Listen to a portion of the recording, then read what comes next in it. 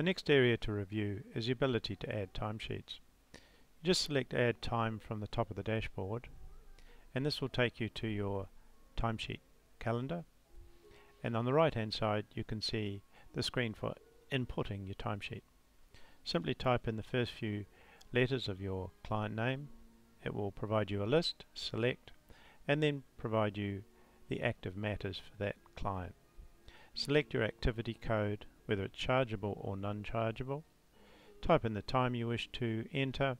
Your charge rate can be a multiple of your base rate, and then a memo regarding review of correspondence from the tax department. And now enter that, and you'll see it's now listed in the list of time for the current day. If I wish to review a separate day, I can just select back to last Wednesday, and I can see that the time for that day there. Now going back to today, if I also notice that some of my time is wrong, for example this entry should be 0.25 not 0.5, I can edit and bring that entry back and then just go in and update that entry and select Save, and then you'll see my time and everything is also updated.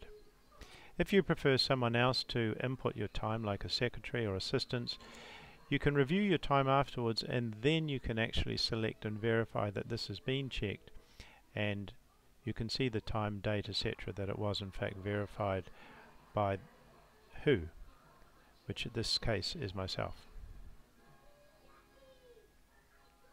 Also possible to select specific transactions and export by way of Excel if required.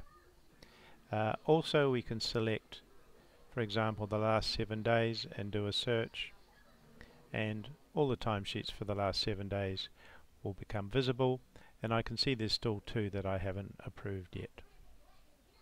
Entering non-chargeable time is also straightforward. Simply select General. The activity was, for example, training. I spent 2 hours doing training in the evening. Review of latest bill for